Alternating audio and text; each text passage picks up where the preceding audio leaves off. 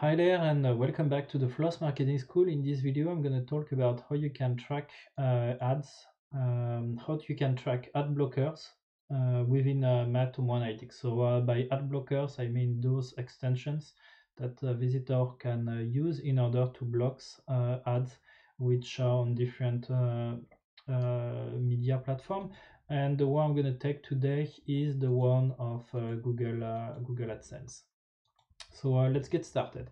Gonna just explain as well the methodology and the way I was working. So I'm not a developer, so I'm able to identify what the issue is. And the issue is that one of my clients is using Google AdSense and would like to track within Matomo Analytics the fact that some people are using ad blockers. So I looked for this information on GitHub and I found out this bit of code. I like this bit of code because, as you can see, it's not big, so it's easy to understand, though it has many issues. So in fact here, what this script is doing is that it's looking out if Google Analytics or the words ads by Google has been loaded. If that's the case, it's going to send an event to Google Analytics as a non-interaction.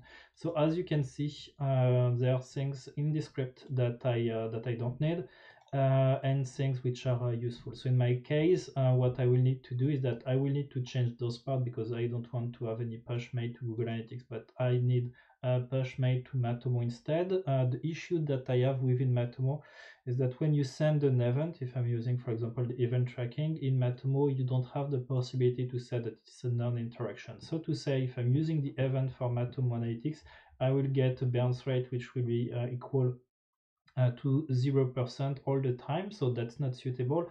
And by the way, using sending events may not be the right solution in all cases, mainly because someone is using an ad blocker or is not using an ad blocker, which means that it mostly linked to the visit, and as it's linked to the visit, it makes more sense to have a custom dimension based at the visit level rather than an event. So in fact, in the final script that I had, I changed this to a custom dimension instead of the visit level. And as well, I don't need to track the fact that someone is using Google Analytics because I don't care about this part. The other issue that I have is that, of course, here the set timeout function will be sent. So here in this case, only after half a second, which may not be the best solution because people can click away very quickly, or the page cannot even load at all. Okay, so what I did is I took this script and then I asked my friend Lucas to ask him if he can help me tweaking it. And by chance, once more, he accepted it to do it. So then after I went on the tag manager and I created this given tag that you can see over here. So I used the custom dimension. So for that, I created a custom dimension first. So I went over here, I click on the new tab, and then I went on custom dimensions, and I created my custom dimension at the scope of the visit. As you can see here, I named it AdSense. And this is my script, so it's the legacy tracking code of Matomo Analytics, to which I append, in fact, the script that you can see over here, the set timeout. So this one, I can just copy it. As you can see, the custom dimension is before the track page view, and the track page view has to be within the set timeout. If not, what's going to happen is that the track page view will be loaded before the set custom dimension, and it won't work. Okay, let's copy and paste it over here. So as you can see, the script is really tiny now because Lucas optimized it, and it's quite different from the original one that one can see over here. Yep, like this. And yeah, so that's now the new script. And as you can see, if there is ads by Google on the page, So if it's not loaded, what's going to happen is that it's going to push the information's ads are not blocked. If not, it's going to say ads are blocked. So as a result, let's imagine that I'm going on the website. Here I have ad block on, so I'm going to go on the website, which in my case is satoshiconverter.website, this one. Okay, I go on this website.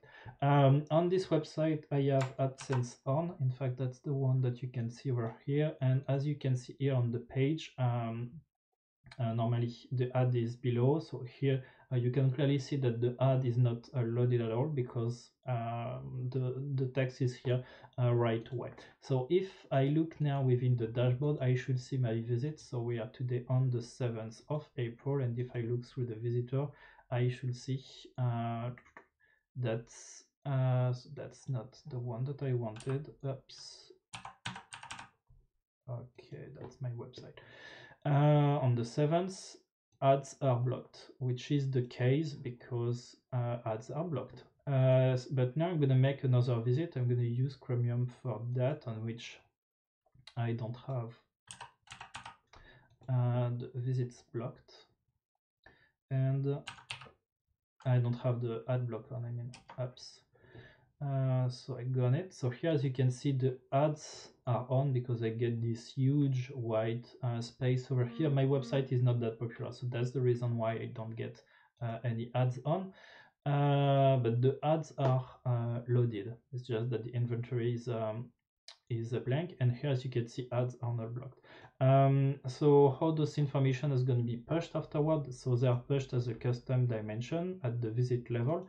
So what's going to happen afterwards is that you can check those data directly within Matomo. You can create segments based on this. It's just to let you know that this script has not been massively used. So of course I just did it as a proof of concept, but I'm not a developer at all. There may be many different ways in which this configuration is not going to work. But just to let you know that it's possible. It's just about thinking about a way about how you can measure that an ad has been loaded or not, and then based on those, then just send the information as a custom dimension.